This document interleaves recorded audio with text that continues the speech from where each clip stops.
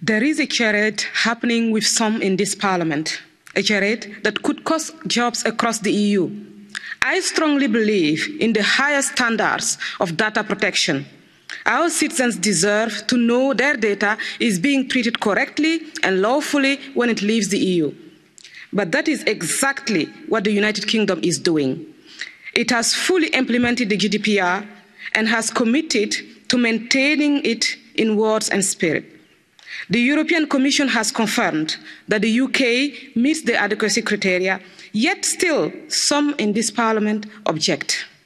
We already have adequacy agreements with Argentina, Uruguay, Israel, Japan, and more.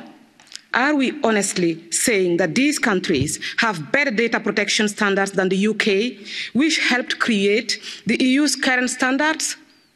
The British may appear sometimes irritating to the left, but honestly, they are not dangerous. The only conclusion I can draw here is that this is payback.